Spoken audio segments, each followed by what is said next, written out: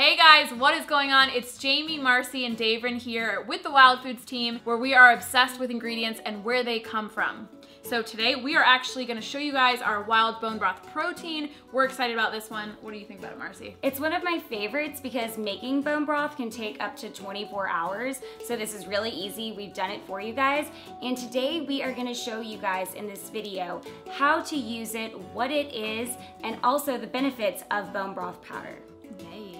So a few benefits of bone broth powder is that it supports joints, makes your nails stronger, and also has collagen. So it has anti-aging effects and can make your skin look younger and wrinkle-free. It can also help fight tumors, help with arthritis and joint pain. And as well as it helps with alleviate diabetes, lower blood sugar. It can even help improve sleep. It's also really good at helping inflammatory and gut conditions and help make your stomach all nice and healthy.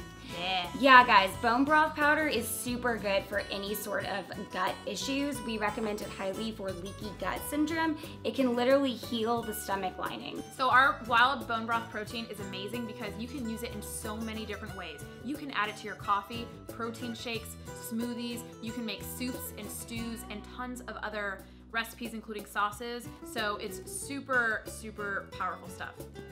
And right now we're gonna show you guys one of our favorite ways to use it, our smoothie.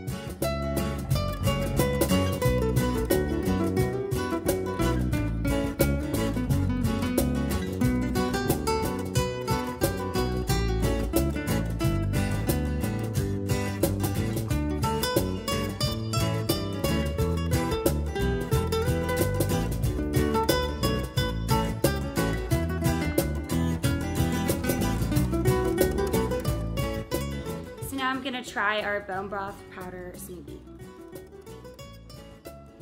So good, guys. You can't even taste the bone broth. All you taste is the blueberries and the nut milk and the deliciousness. Hope you guys enjoyed that little piece of heaven with our bone broth protein. If you guys decide to make this recipe, please tag us, share it, email it, whatever it is that you can do, let us know that you made it. We would greatly appreciate that. And also make sure to share, subscribe, go wild on that like button, and welcome to our new user, Ken Doll. Hey Ken! Thanks for watching, guys. Bye.